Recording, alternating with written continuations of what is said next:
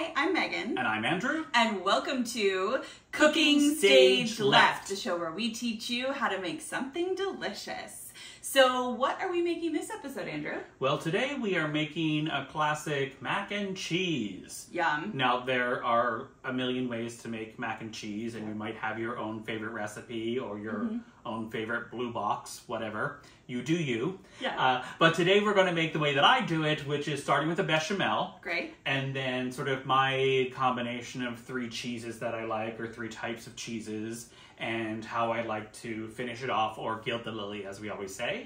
And so, so it's one of those things, it's a lot of steps in a process, but it's an easy process. And once you get to it, it's not really that many things. And at the end, mac and cheese. At the end, mac and cheese. Yeah, so that's the cool part. That's winning. Yeah, okay, right on. All right, so mac and cheese, here we go. Curtains up, burners on.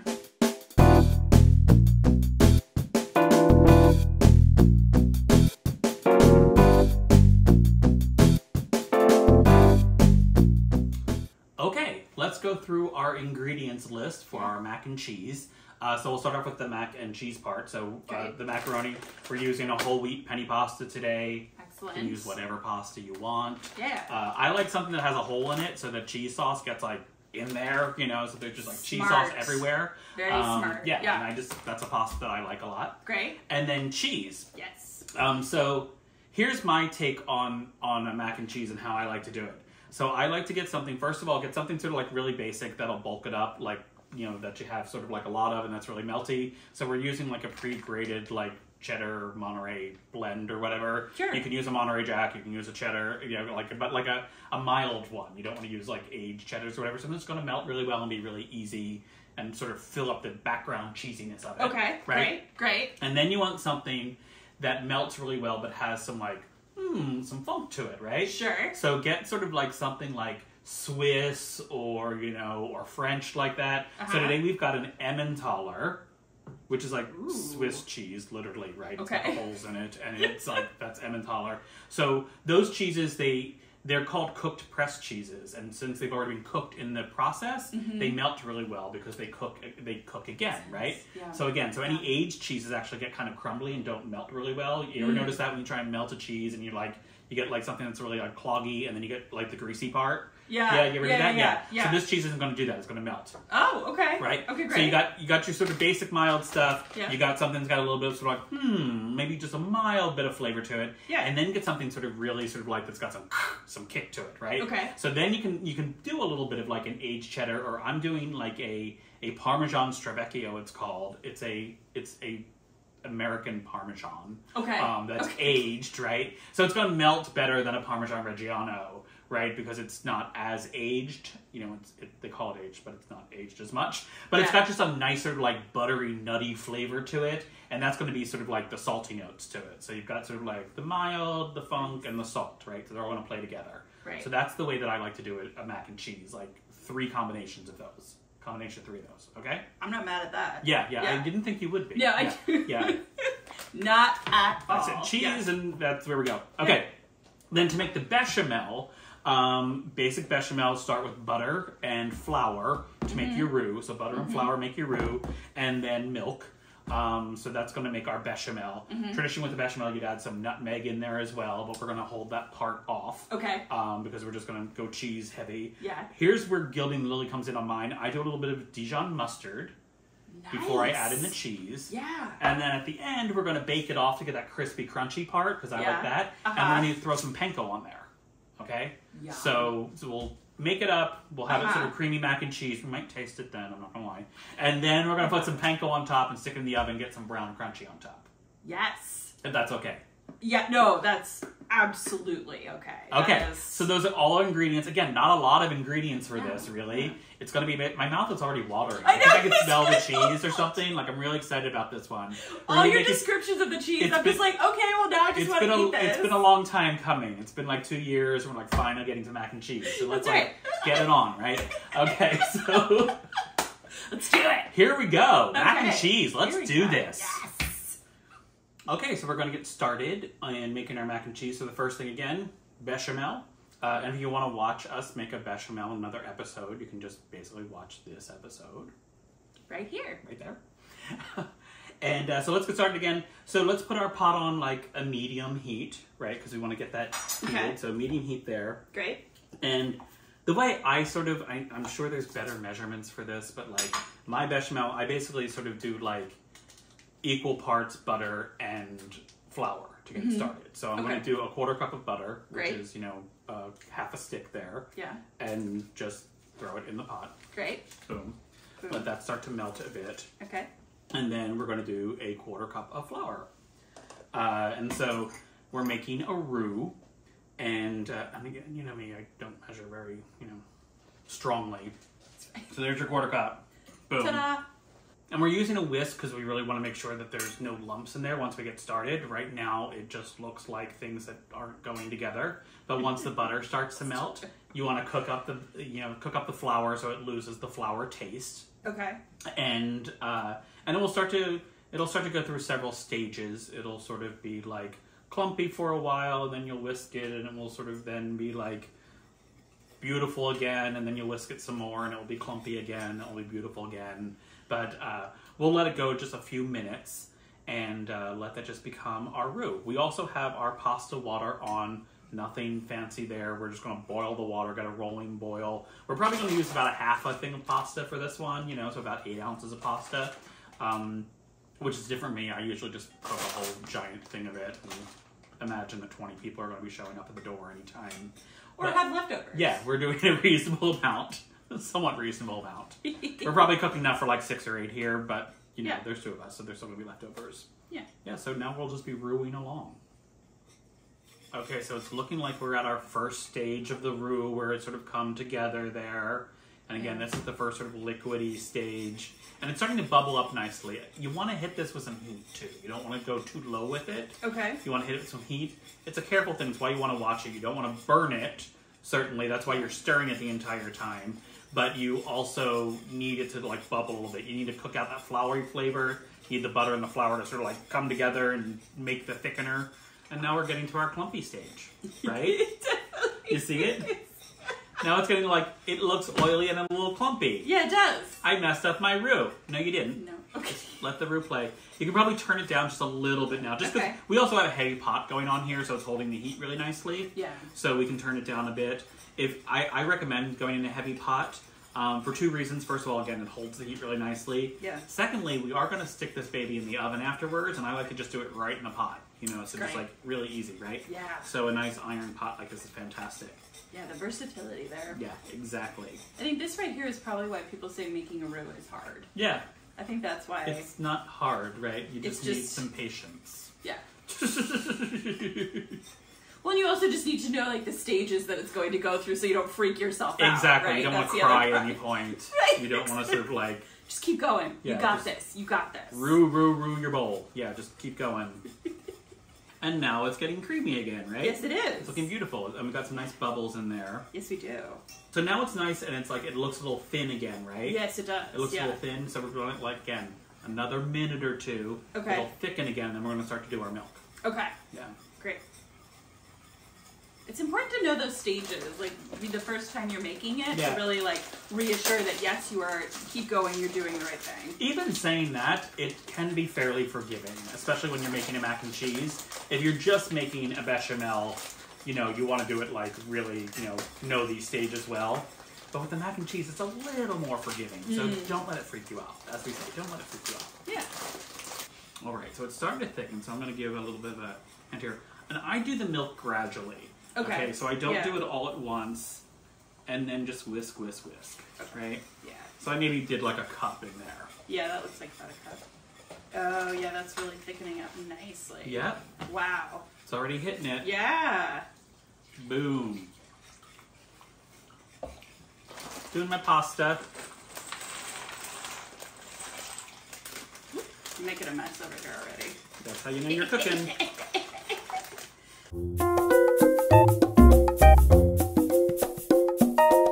Wow, that thickened so fast. Mm-hmm. That's amazing. You can turn it lower now. Okay. Let's turn it lower because it's doing our thing. Yeah. I'm going to cook my pasta. You can cook your pasta for a little bit less than you normally would. Because we're using a whole wheat, it actually does take about 11 minutes to get it al dente. Yeah. So we maybe do it for like 9 or 10. I have reserved a little bit of the milk because as we put the cheese in, it might start to thicken a lot really quickly. Sure. So I'm going to reserve a little bit of the milk so we can pour some in, get just a little bit more. Okay. But like you want to reserve like a cup in there to hit for like later after it starts to get super thick. You can put some milk back in. Yeah. And this is the point that you're going to want to start to do stuff, right? Okay. So now it's looking like thick cream, right? Yeah. And it's going to, at this point, it's going to start to go fast in terms of the thickening, right? Okay. So now I'm going to take some good Dijon mustard. Yeah. I don't know, that's a hefty tablespoon or a hefty teaspoon maybe. Yeah. You know. Sure. And it's going to give it a little bit of like, at the back. Oh, yeah. People are going to be like, what's that? Oh, yeah. You know, and you're just going to be like, I've just been cooking a long time. I can't even tell you. That'll keep your secret, right? Now I'm going to start in with some cheese, right? Okay. You know me, as we were setting stuff up, Megan was like, are there measurements for this? No. Just enough, right? Just enough. I mean, I'm looking at this. This is maybe looking like 5 cups of cheese altogether. I was going to say, yeah. Yeah, 5 cups of grated cheese. And so let's test this out, see how it's going. I'm going to do a little bit of handful. And again, first you put in your mild melty one, right? Okay. First you put in your sort of like mild one that's going to sort of like be your backbone, right? Yep. And see how that's getting it texture right there? Yeah. Yeah, so. It's getting really thick now. Yep. Yeah. Boom, boom, boom. Boom. Mild backbone. Great. And really, again, whisk it so it's not gonna, stick in there. And again, see, it's kind of simple. Yeah. It's a slow process, but it's kind of simple. And it's mostly stirring. Yeah, so, exactly. Yeah. It's mostly stirring. It helps to have an extra hand, sort of helping out, but you can totally do this stir with one hand and plop with another. Oh, heck yeah. Now we're going to put in our one that's going to have a little bit of sort of, again, this is an Emmentaler, a Gruyere, stuff like that, right? Mm-hmm. So it's going to be like melty, but it has a little bit of like a nice, that. And you see, again, it's still kind of liquidy, right? We're not getting like thick cheese sauce. No, it's not right? crazy, yeah. We're going to want to play with, we're going to sort of want to have some liquid to it when we put our pasta in. Okay. And this one you don't have to do as much of. You can sort of hold that. I also like to reserve a little bit of cheese to put on top when we're going to put it in the oven. Yeah. So yeah. And most of that's going to be, again, our last cheese, which again is sort of like going to be your salty aged one, right? Yeah. So this is going to be either a very aged cheddar, an aged Gouda, or I like to use like, again, sort of some version of like a Parmesan or something like that has like a little bit of like saltiness, nuttiness to it. Yeah. That gives it like that other depth of flavor there. Now we got a nice, thick, creamy, cheesy sauce, right?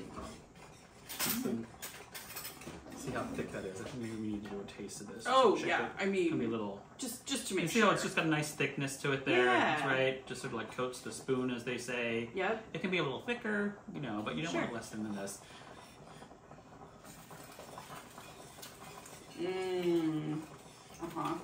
That's like a grown-up mac and cheese, right? Oh, yeah. Yeah. Oh, that's nice. It's also good to have it sort of somewhat really liquidy at this point, because also when we put the pasta in, and we're going to cook the pasta in there for just a little bit, the flour from the pasta is going to do the same thing that the flour initially did, right? So that's going to be another thickener in all the fat that we put in there. Mm-hmm. So it's going to start to get a little drier, and not as creamy. If you like a creamy one, as soon as you put the pasta in, you can put a little bit more milk and eat it right away. But again, I like that sort of like little bakedness to it, right? Totally. That cheesy bakedness to it. So that's my preference. That sauce is looking beautiful. Oh, it looks like gorgeous. Yeah, it looks like a blanket. It does. It's like it's about to cover up all of that pasta. Is what it's about to do. Mm-hmm. Envelop the pasta. Yep. The comforting blanket that is mac and cheese. Mm-hmm. Mm-hmm. Okay, so I did a real quick drain on the pasta. Yeah. There's still some moisture on there. Don't make it cold. Don't pour cold water on your pasta ever, unless you're making pasta salad. Oh, do people do that? Yeah. Oh, that's a weird thing. Okay. All right, now pasta going right in. Yep. Going right in. Do This it. pot's gonna be so full. Oh my I'll switch out with you there. Okay, There you great. go. You can take that. Thank you very much. Just stir it up. Stir it up. Yep. Oh, look at that. Look at that. Oh my gosh, gorgeous. Yeah, give it a good stir. Scoop it down the bottom so we're not, you don't want any of that now sticking in there. And you also, again, like we said, you want all that good cheesy sauce to go into the holes of the penne pasta there, right? Oh, yeah. So give that a good... And again, if you like a nice creamy pasta, this looks delicious. Mm-hmm. You can let this cook for like maybe like 3 or 4 minutes as it is. Yeah. And then just scoop it out into some bowls and you've got Sure. instant pasta. Yeah. Another quick trick is that you can actually just throw some, you know, toasted breadcrumbs on it there, you know, like Sure. creamy, and then just put it on and just serve it with some breadcrumbs. But again, we're going to do a little bit of a bake action with it. Cool. Yeah. Now here's what I'm going to do with my breadcrumbs. I have a panko breadcrumb. I'm going to take the last of that little bit of like French cheese there. Nice. Or the Swiss cheese. I'm going to put the breadcrumbs in a little bit in there. I'm going to put some of this Parmesan here. Give that a little bit of a mix.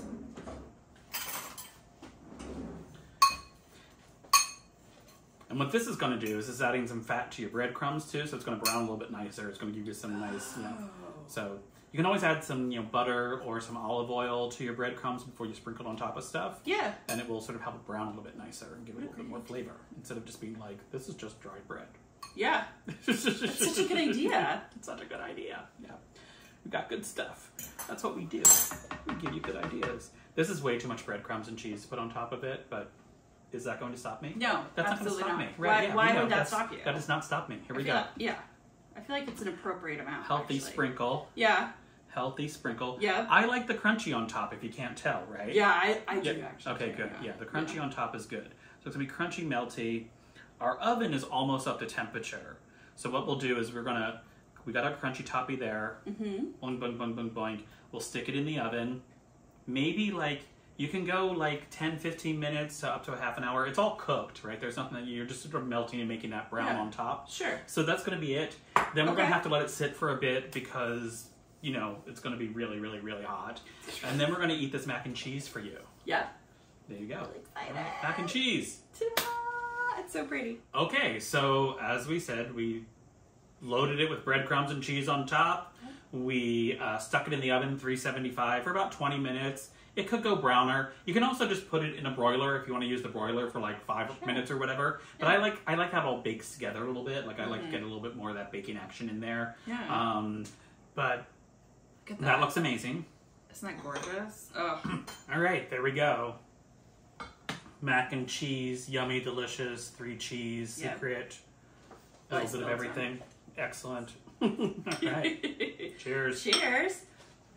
It's still so warm. It's so hot. Here we go.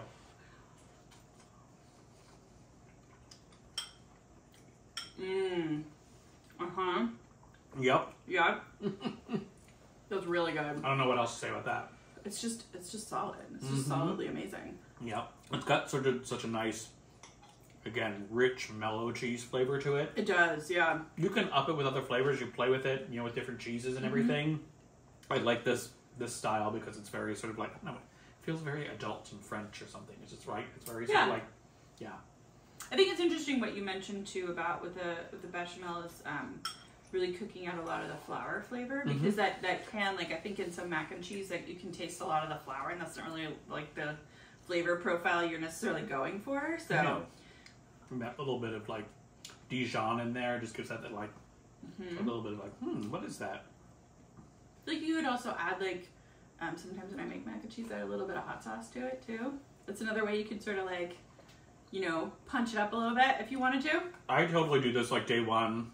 Uh-huh. And then like day 2, I'll throw some salsa on it, you know. Smart. Or, like, or like might mix it up with some chili or something like that. Oh my god, yeah. It's such a good idea. You can also add veggies into it, you know. You can do like, you know, put some broccoli in it right before you stick it in the oven. Something like that to sort of, whatever. It's just a method and just go for it. Yeah. Amazingly good. It's so creamy and good. All right, there it is, mac and cheese. Delicious. Once again, I'm Andrew. I'm Megan. And this has been Cooking Stage Left. I'm just going to finish this.